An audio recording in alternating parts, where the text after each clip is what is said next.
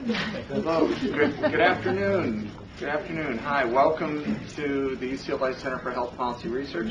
I'm David Grant, the director of the California Health Interview Survey, and I'm very pleased today to welcome you all here to our Health Policy Research Seminar. Today we have Dr. Mark Litwin speaking to us on the Californians' uninsured and prostate cancer. I also would like to just apologize. Dr. Rick Brown had planned to be here today to introduce Mark and was delayed in Santa Monica, apparently. Dr. Litwin is professor of health services and urology. He teaches courses in healthcare delivery systems, medical outcomes research, quality of life assessment, and clinical urology. Dr. Litwin received his MD from Emory University, his MPH from UCLA, and trained in urological surgery at Harvard Medical School's Brigham and Women's Hospital. He is presently working on demonstrating differences in the cost efficiency in specialists versus generalists, creating quality of care report cards for California hospitals, and documenting the quality of men's lives and treatment after treatment for early and late stage prostate cancer. Please welcome me, or join me in welcoming Dr. Litwin. Thank you very much. Thanks for having me.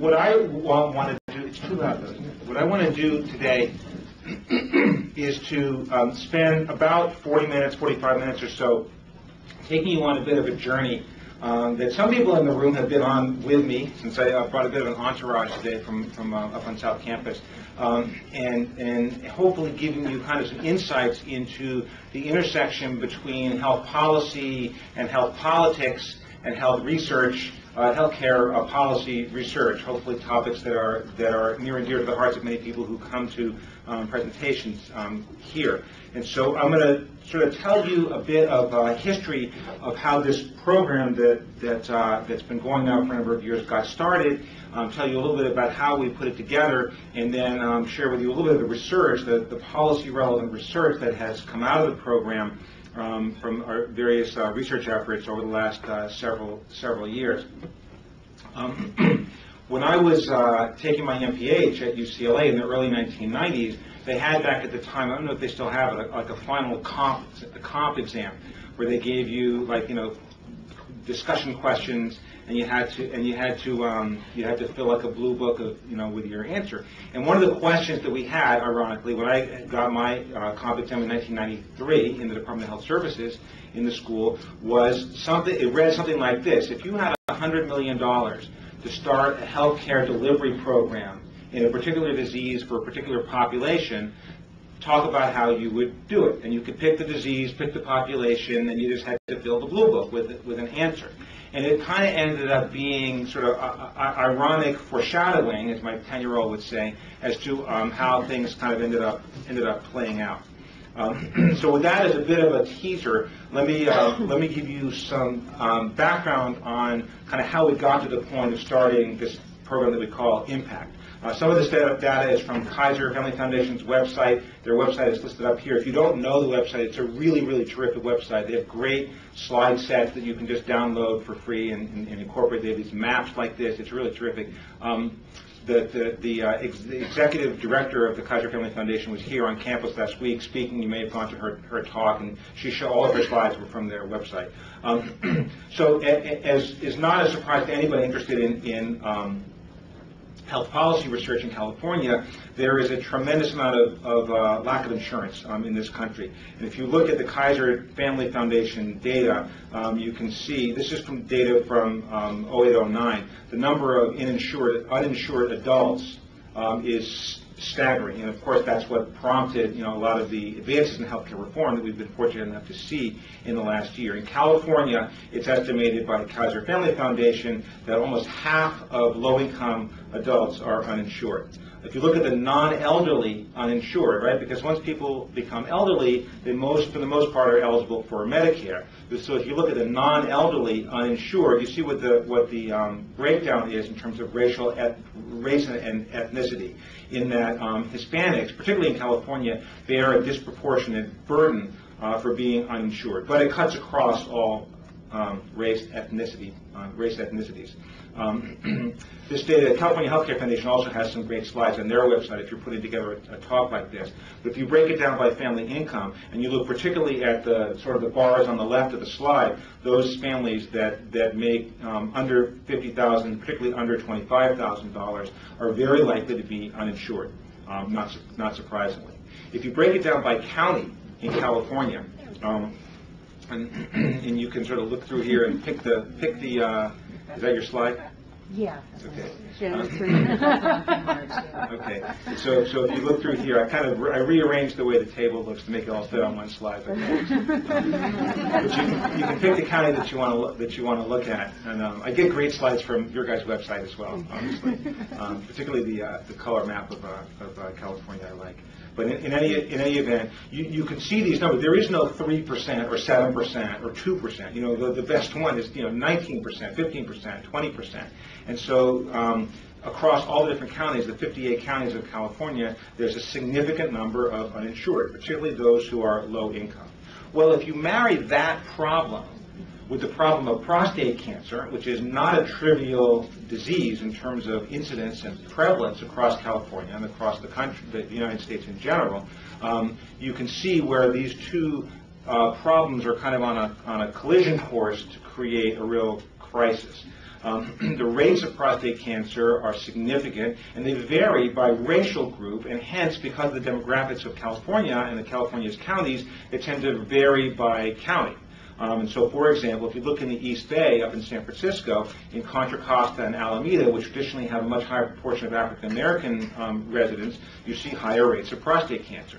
And you can see here where the sort of dark orange counties are, where prostate cancer is the worst.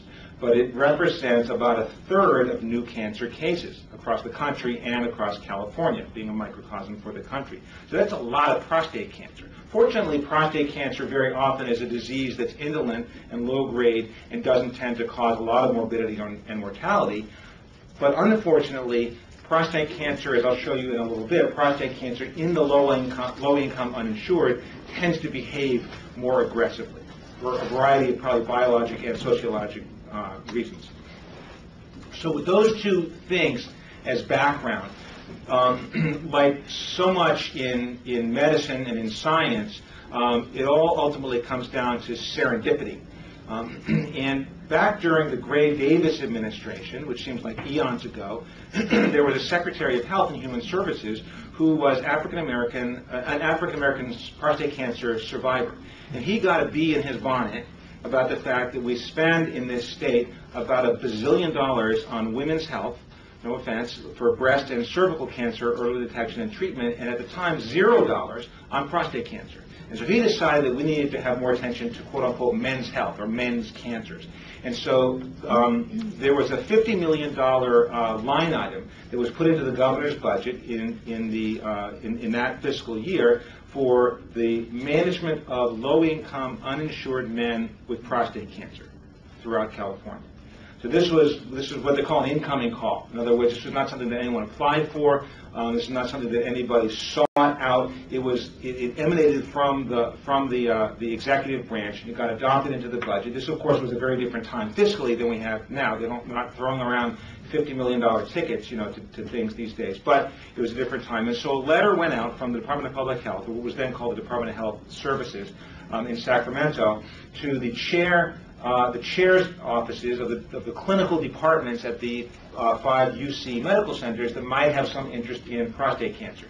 And one of those letters went to my boss, Sean DeKernian, who has been the chair of urology here for about 86 years now, 87 years. And he didn't really know much about public health or about health services research, but he had someone on his faculty, myself, who did. And so he literally walked out of his office with this letter in his hand, and he walked down to my office, which was 2 doors down, and he handed it to me, and he said, "Could you do something with $50 million?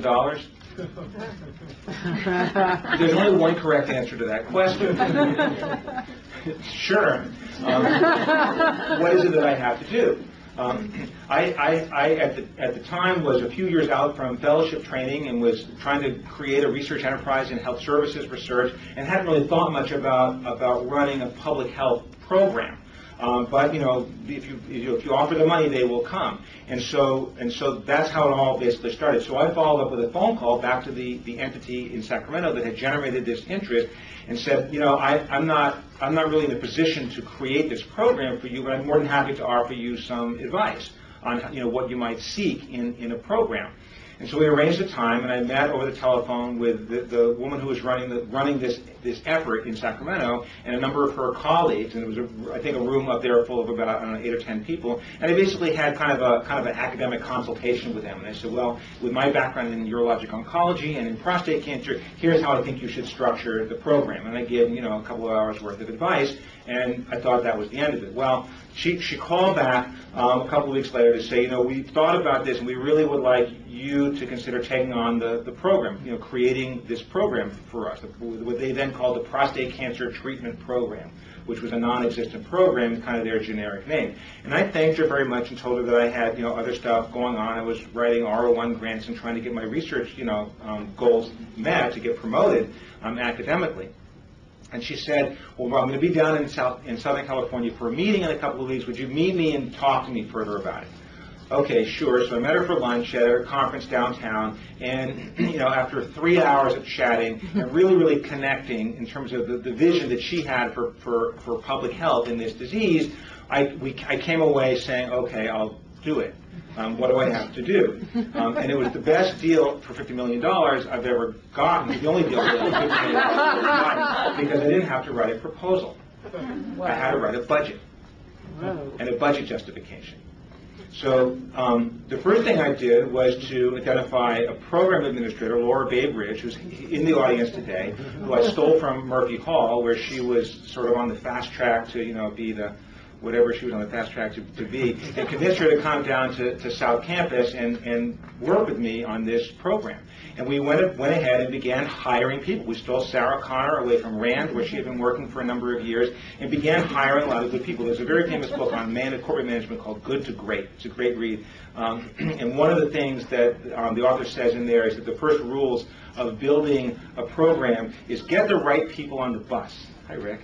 He says, speaking of getting the right people on the get the right people on the bus before you can figure out where the bus is going. And so for $50 million, you can hire a lot of people. So we started hiring people, and we put together in a very short period of time a budget with a budget justification that involved a huge program that I'm going to tell you about, a bells and whistles kind of a program. And we signed a contract with the state of California on April 1st, 2000, and in July of 2000, 3 months later, we enrolled our first patient. And we did this. I'll tell you about how we put this all together and how we did it so quickly. So it was a $50 million demonstration project at that point for low-income, uninsured men with prostate cancer, and it was meant to include outreach, education, treatment, which is the principal expenditure of funds, and about 10% of the budget was earmarked for research, which for me was kind of the hook as a health services researcher. And it was meant to be a quote-unquote bells and whistles program with everything offered. And so we created this program. My boss, who had walked down the hall with that letter originally, was surprised that the thing actually got off the ground. But he said to me very clearly, "Don't get used to that money, because I guarantee." He said, "I've been around a long time, and these things, they're not, they're not consistent. They're not stable over time. It'll dry up. So just keep your irons, in other fires as well." So over the years, of course, the fiscal climate changed, but we have been extraordinarily fortunate in being able to keep the program running. We initially got it renewed for 2 years after the first 3 years for $11 million. Then we got it renewed again for another year while they thought about what they wanted to do. Then we got it renewed again for almost $10 million for 3 years. Then we got 2 more years of add-on for about $6 million. And this past Friday, we were notified after our second competitive renewal bid, that we are funded again from 2011 through June, beginning of June 2014, for another $9 million. So this news is kind of hot off the presses. We're sort of in the process of renegotiating our contract at this point, but the dollars are there. Now, $50 million a year for the first 3 years is very different from the contract now, which is $3 million a year. But $3 million, is $3 million, and there's a lot that you can do with that. So that's where we stand right now. At the time, in '01, when we signed the contract, it was the largest award, single award in the history of the University of California. And that probably has been surpassed, by now by other, other entities within the system statewide. But at the time, that made the dean happy and people who look at those kind of numbers. And so the key to getting it off the ground really fast was to use the existing infrastructure of the University of California health systems and the 5 health systems that are within the university. And there are 5 medical centers in the UC system: UCLA, UC Davis, UC San Francisco, UC San Diego, and you'll notice the one's not on here, UC Irvine. And by collaborating with the urology and radiation oncology and medical oncology departments or divisions in each of these 4 of these 5 UC medical centers, we were able to get the infrastructure of the program built really fast, so that we could kind of reach out to all the different areas of the state. And we divided up the state into 4 regions initially, 4 active regions. UC San Francisco was going to take the light blue area, UC Davis the yellow area, UC San Diego, the dark blue area at the bottom, those 2 counties, and then UCLA was meant to take most of these green counties, but not all of them. UC Irvine was going to take a couple of those counties, but they ultimately declined to participate for a variety of unfortunate reasons, and so UCLA took the whole sort of green area. And we set up a kind of a way station at each of these places, the main one being here, of course. We had fully funded, fully staffed offices in all the other regions as well. The unshaded regions up at the top of the state we didn't go into initially because there's not really anybody who lives there, and the people who do live there, we were able to kind of commute them down to other areas of the state. We now are in all 58 counties, but this was at the very, very beginning. We named the program, as you see here, and you've got to. It's LA, right? So you have to be able to brand things really well. Our original logo had these little palm trees, and there's supposed to be a sunrise in the back, but it kind of looks like a nuclear explosion a little bit. So that's been through a little bit over the years.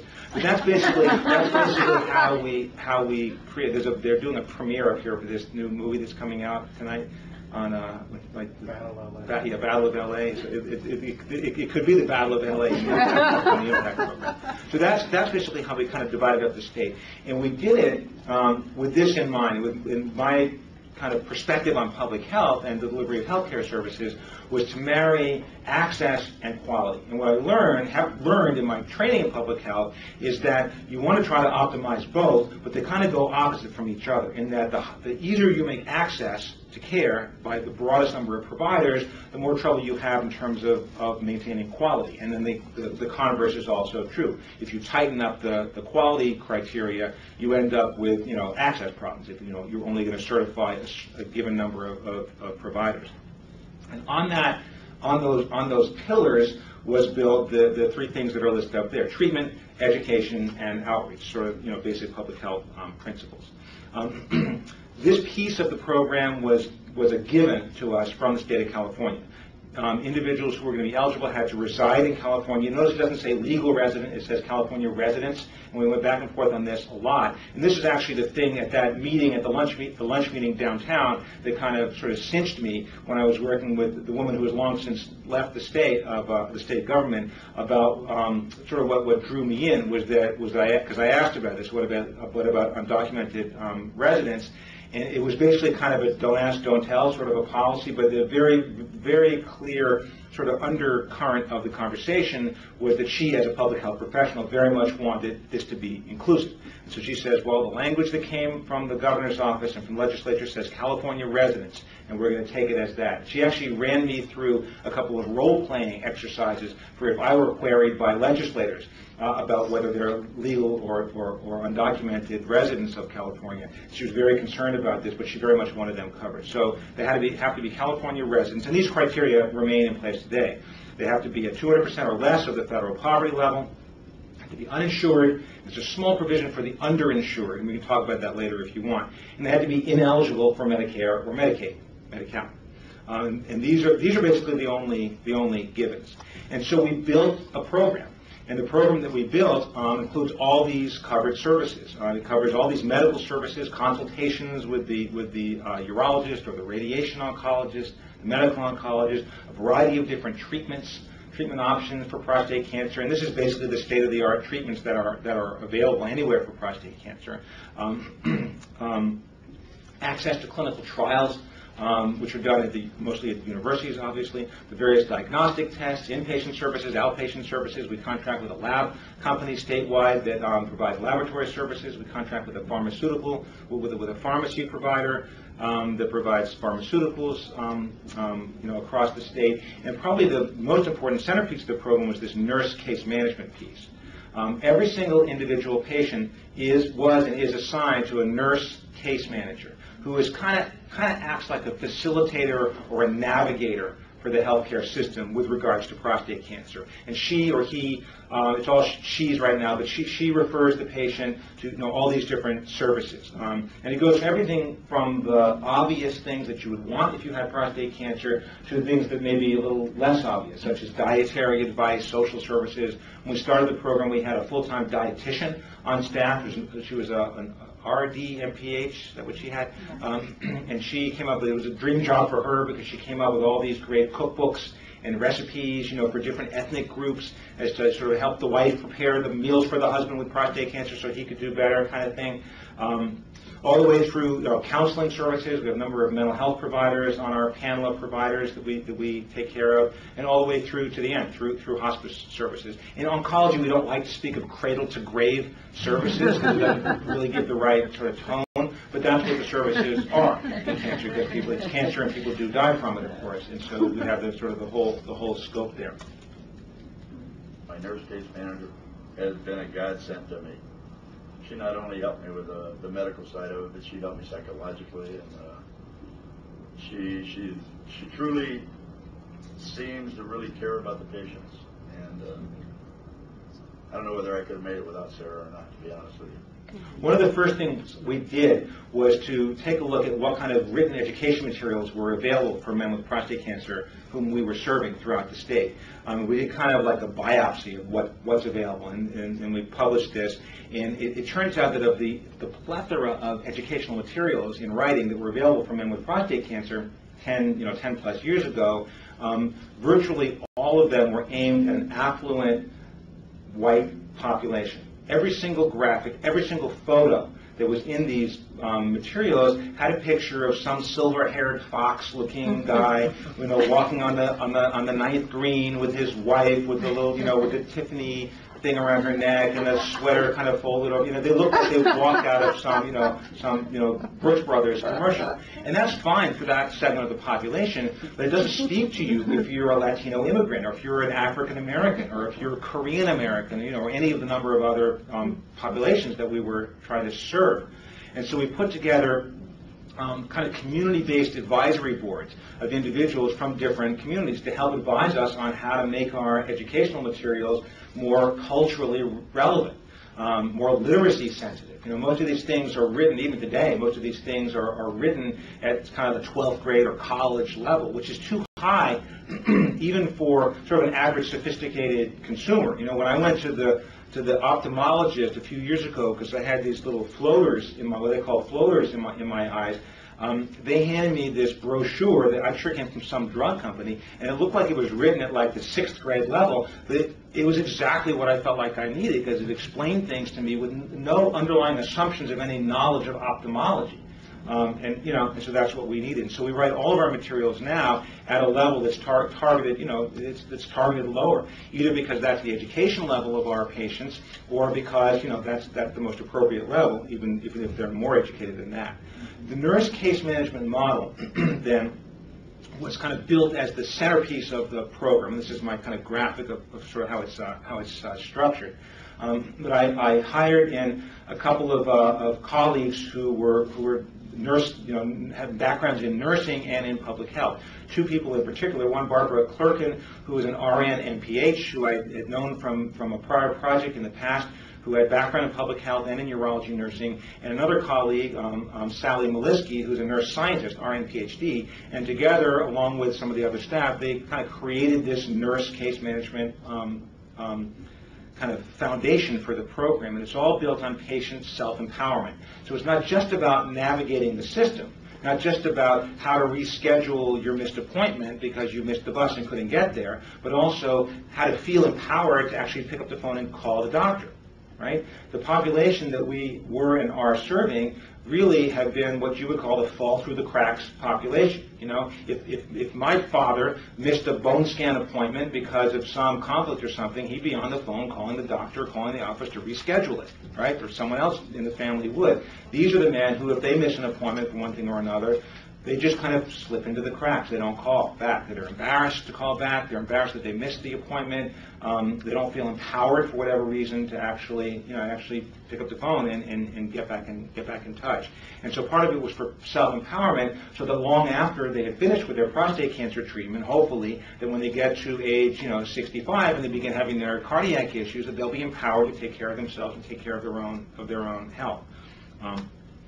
They found the radiologist. They did everything for me. They even found one in the area that I could get to. So this is an important principle as well. The patients in the program are not treated at these university hospitals. There's a tiny minority that are treated there because that's where it's convenient to go. But the patients are by and large not treated there. There's the infrastructure backbone goes through or at the time went through the different sites at the University of California across the state, but that was just to get people out in the world, out into the communities, doing outreach and education and working with different community hospitals and doctors. But by and large, the preponderance of the patients are treated in their own communities. They're treated at Sutter or at Altadena Bates or at whatever the hospital happens to be in San Bernardino or Ventura or Riverside or whatever the county is that they live in. If you're fortunate enough to live in a county where there is a county hospital, that makes things easier in terms of coordinating with the safety net. But as you probably know, of the 58 counties in California, almost all of them have no county hospital, so there's no place for them to just naturally go. And so the basic principle of public health is to treat the low-income uninsured patients in their own communities. And there's a million reasons why it's important to do that. As we began to accumulate more and more educational and sort of background information, we put together a website to serve another one of the needs of the woman in Sacramento who created, who originally contacted me to create the program, and that was to do whatever we could to push care forward, not only for those men enrolled in the program, but also for the population of California at large, and perhaps the larger community beyond that. And so we agreed that everything we did, and it's a publicly funded program, and so it's not a stretch, but everything we did had to be made available for everyone to see. So everything we've developed in terms of educational materials, certainly all of our research, videos, audio stuff, written material is all available on the website. I'm just going to show you a few screenshots from the website to kind of take you through a little bit of a tour there. There's a whole section on enrollment, and you notice what the graphics are, right? There's not a lot of white guys on the golf course in this as part of the graphics. It's meant to speak to the people who are interested in the program. It's also meant to speak to the people who are their advocates.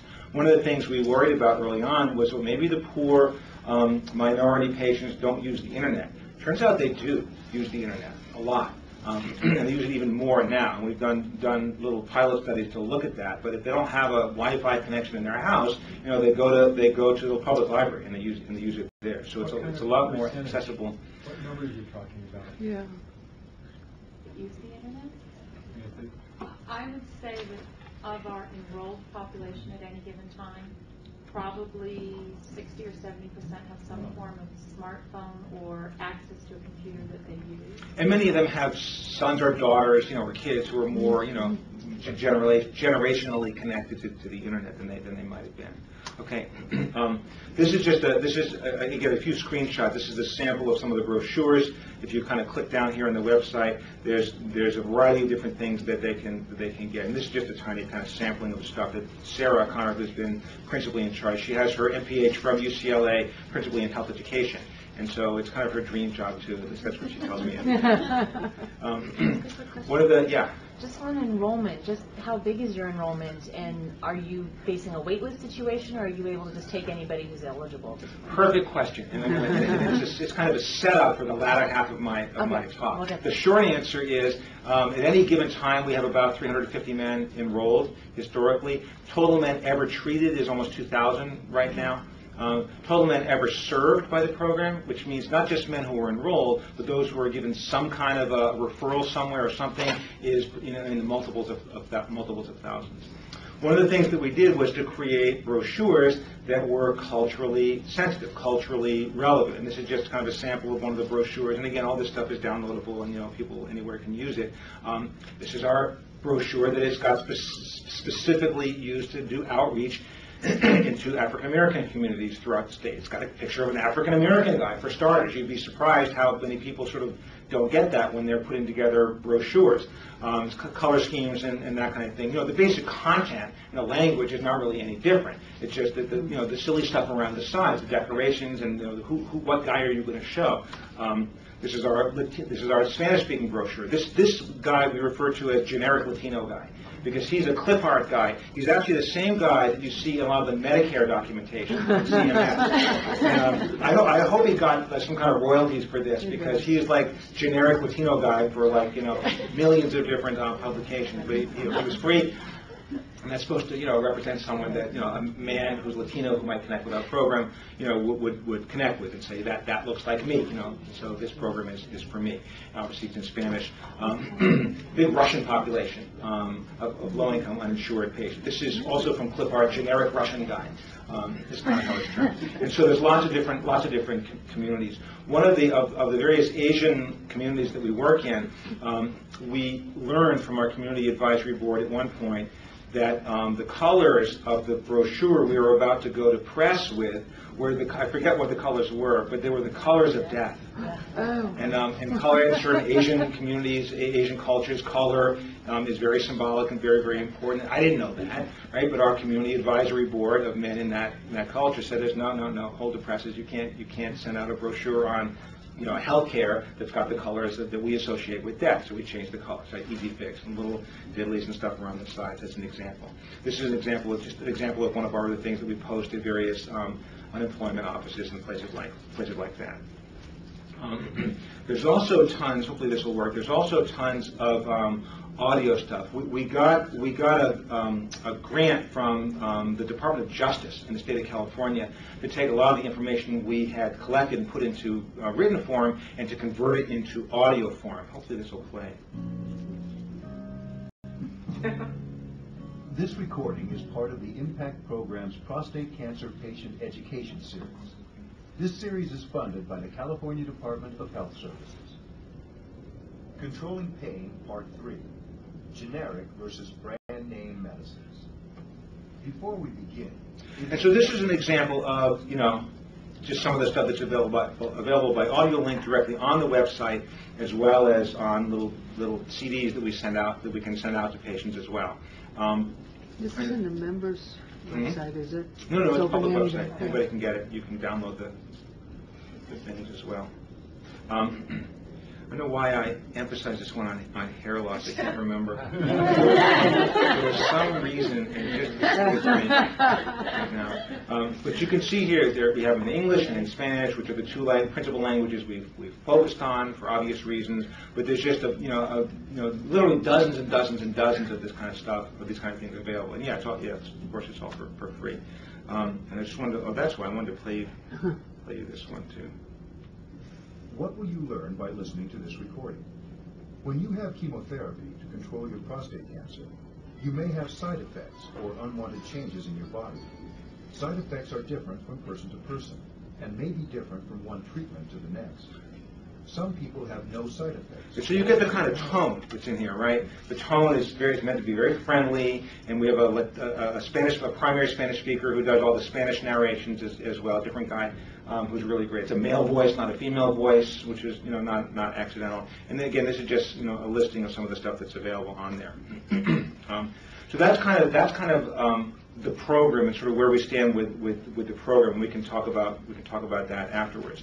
As I mentioned before, one of the draws for me as a health services researcher was to be able to conduct research. Initially funded as part of the program. Today, at $3 million a year, there's no research budget at all, so we do it with collaborative, parallel grants. We've had funding from the Department of Defense prostate cancer program, from other entities within the state government, the NCI, et cetera, to do kind of parallel research programs. And this is just kind of a sampling of the various topics that we have done research in, or have ongoing research in. We have Maria Figueroa, who leads our telephone interview service. It's a very large group of telephone interviewers that consists of Maria and, well, Maria, basically. Occasionally a summer medical student or someone who has now conducted, literally thousands of telephone interviews and mailer surveys to patients, with looking at some of this stuff, quality of life, quality of care, access, that kind of stuff.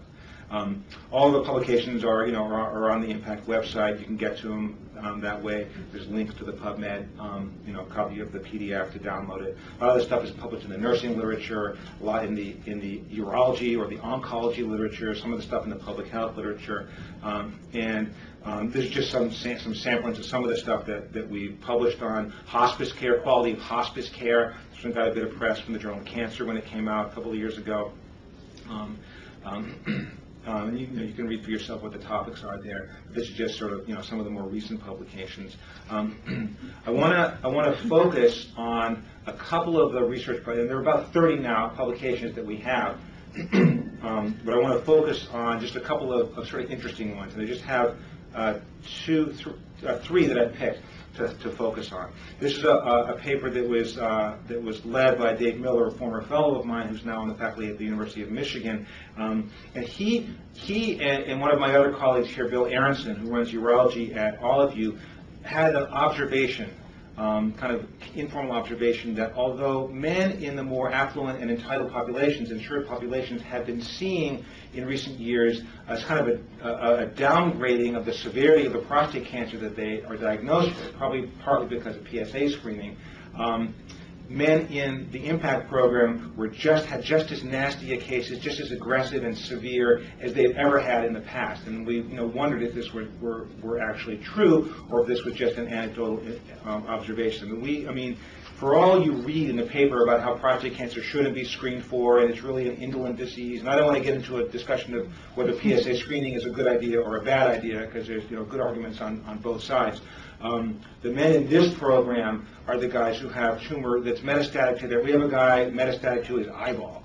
I mean, they're just really, really awful cases of prostate cancer. So we wanted to try and document that. And I just picked out like a couple of key slides, but this is kind of his main data slide, which looks at, we grade prostate cancers as high or intermediate risk, the really severe ones. And this is just something that shows the difference, historically, of the men that we've enrolled in our program over the years. They're really different from those who are published in other community settings, who have tended to enjoy better cases of prostate cancer.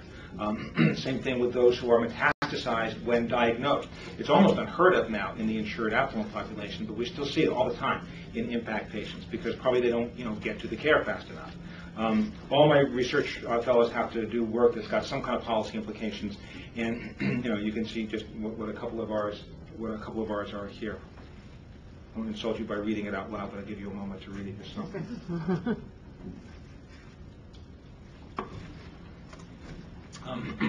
Another one of the papers that I think is really key, which was done by Jennifer Anger, who was in the audience when she was a fellow with me, was published in the Journal of Public Health Reports.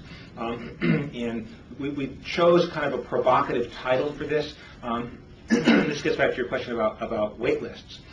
Through the various budget cycles in Sacramento over the last 10 years, excuse me, there have been good years and bad years, and I logged more miles on Southwest Airlines from Burbank to Sacramento to testify before Assembly, Health, and Senate budget committees than I care to. It's really not enjoyable to be up as a public health-minded person, to be up there in line behind the breast cancer lobby and the ADAP people and the people who are advocating for the disabled, and sort of every disease has their lobby up there, and I'm up there lobbying for the prostate cancer patients, and it's not a pleasant process, but that's the intersection of policy and politics. But something happened in about this time of year, 6 years ago, excuse me, there was a deepening budget, one of many deepening budget crises, and we got a call on Valentine's Day, 2005, to say, we want you to cease enrollment because we're not sure we're going to be able to continue the program. Wow. I said, when should I cease enrollment? Now. Okay. And so I said, all right, well, how about we continue doing eligibility screens and at least establish a wait list so that if and when the program is reinstituted, we can have a pool of men to enroll from, so at least we don't just turn them away. And they said, absolutely, positively not, no wait list. Because if you establish a wait list, that implies some kind of commitment from the state. So I started a wait list. And we used that to great effect in terms of going head-to-head with then Governor Schwarzenegger in whether to keep the program or not. And I had a fairly public kind of, with the governor's office that played out in the Sacramento Bee around that time, where we talked about at that time, I forget how many dozen men on the wait list, for whom he was effectively issuing death warrants. They loved that kind of talk in the newspapers. And I don't know if anyone else has ever beaten him at his game. And maybe he just got uninterested and went on to other things. But we got renewed. But we took this, Jennifer, which was a fellow, took this as a research opportunity to study the kind of natural experiment, right? Obviously, you would never randomize men to enroll or not enroll in the program, but we took advantage of this temporary suspension, and we looked at outcomes, and are they any different? 9 months delay in enrollment is a really, really short amount of time to be able to see any significant differences in outcomes, but we found some. Jennifer found some. So case control methodology, 83 was the number of waitlisted men. We matched those with contemporary men who were enrolled around that time. We looked at a variety of different measures that we were collecting in patients at the time. We ran Sarah actually was able to get rapid IRB approval to study these men who were on the wait list. And you may think the word rapid IRB approval is kind of a conflict in terms, which it is, but they like chocolate down there too at the IRB. We know that. We got approval, and just have a couple of slides. These are SF36, SF12 scores here, and these are not trivial differences with just a 9-month delay. And you can pull the paper and look at it more closely if you want to kind of pore through the data itself. But not trivial differences in the waitlisted men for 9 months versus those who were enrolled. And then these are the more striking differences, because we ask questions about access to care. These really are the guys who have nowhere else to go. And you can see, what the differences are in terms of what kind of services that they were able to access during those 9 months of the wait list versus those who were enrolled right away. The policy levers then, you can see here, is that, basically, in almost all the outcomes we looked at, the men who were waitlisted were at least a little worse or more significantly worse, up to, half a standard deviation or a full standard deviation of the variance in these various outcomes that we looked at, okay? The policy levers and what we tried to kind of put out in the discussion section of the paper were that principally that public assistance programs do actually appear to make a difference, but they've got to be done consistently over time, and it's too difficult to have them be a slave to the machinations of the budget cycle every year. And I don't know whether that's a soluble problem, but that was the observation. And the last paper I want to highlight, so we have some time for questions, was an access to care study. And this was also done by Dave Miller, my former fellow. We were able to rope in Lillian Gelberg and Ron Anderson, who are two kind of the international gurus in access to care. Given this sort of equal opportunity program, are there disparities in access to care that we could identify? This is Ron Anderson's access to care model, kind of across the top there. If you have an MPH or you studied at UCLA, you'll recognize this model. Predisposing factors, enabling factors, need factors, and then on the right two boxes you have the actual measures of access. Are men actually utilizing health services? Are they realizing the care? And then what are the outcomes? And so we took, across the bottom there are examples of metrics that we actually collect that might reflect each of these sort of boxes that's listed above. And again, this is a diagram from the paper itself. It's on the Impact website. But our question was, are we making a difference, basically, in terms of access to care? 357 men enrolled early on in the program. We looked at determinants of access. We looked at outcomes. The endpoints of access that we chose to look at were not, number one, avoiding emergency room use, and two, getting regular PSA testing. So this is PSA testing that's not screening, not the controversial PSA testing. This is PSA testing that ought to be done for men who have prostate cancer. No arguments from anybody about that. So it's an access issue and it's an outcomes issue. Okay, so those were the two endpoints that we looked at in the Anderson access model. The avoiding non-emergent ER use is particularly important. It's been used in a number of other diseases in that if you have navigators or healthcare facilitators, obviously part of their goal is to keep men out of the ER because that's where care is more expensive. On the other hand, if you have a heart attack and you need to go to the ER, you should go to the ER. But if you don't need it, you shouldn't use it. And I took the liberty of just kind of cherry picking some of the significant odds ratios here. And again, I'm not going to pour over this too long, but you can look at the paper if it's of interest to you, and you can see what some of the differences are, some of the significant odds ratios are that we found. And all the ones that I have listed here are ones that were significant. And so there are various factors that actually do tend to impact access, and this is with the baseline sort of structural issue that everyone has financial access to the care because they're in the program. These are all men in the program. And yet you still see racial ethnic differences. You see differences based on modifiable risk factors like alcohol use, travel distance, severity of illness, comorbidity, etc.